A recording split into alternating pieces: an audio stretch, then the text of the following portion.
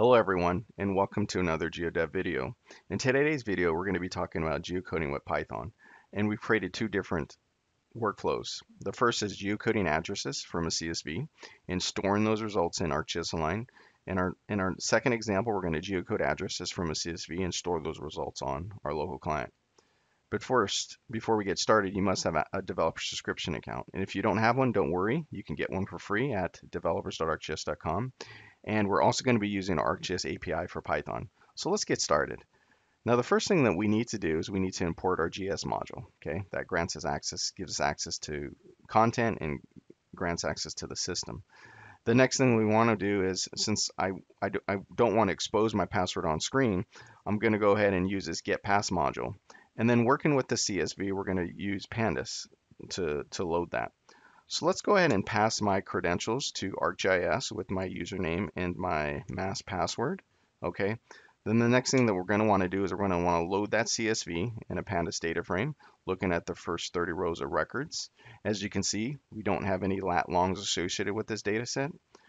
Now we can integrate this further by calling the shape property to give an accurate count of how many rows and records that we're looking at, which is 102 rows with 6 columns with 6 columns. And we're going to go ahead and take this CSV and add it in an item to ArcGIS Online.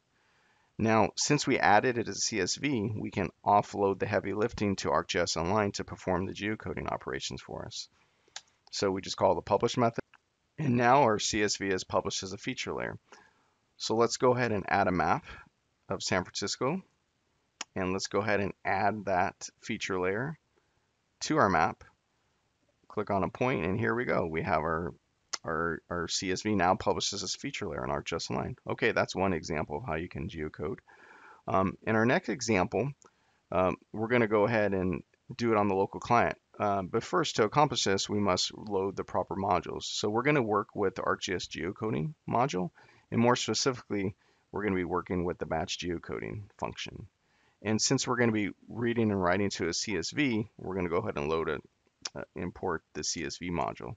So kind of similar workflow to before, we must pass our credentials to the system. Okay, and then what we need to do is really understand what are the arguments and parameters of this batch geocoding function here. So here it's going to take an argument of addresses, which is a list of strings or dictionaries.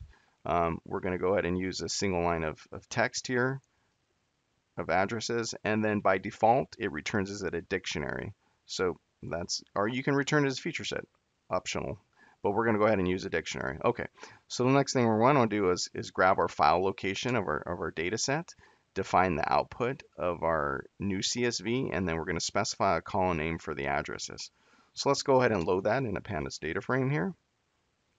And the next thing we're going to do is say, hey, if it doesn't contain a column name for addresses, flag an error. And now what we're going to do is we're going to concatenate the address plus the city and the state into a list. Okay, so let's look at the output of those records. That looks good to me. Now what we're going to do is we're going to take that as an argument and pass that to the batch geocoding function. Let's inspect those results. Here we have a list of dictionary keys with address, score, and attributes. Perfect. Now let's go ahead and add a map of San Francisco.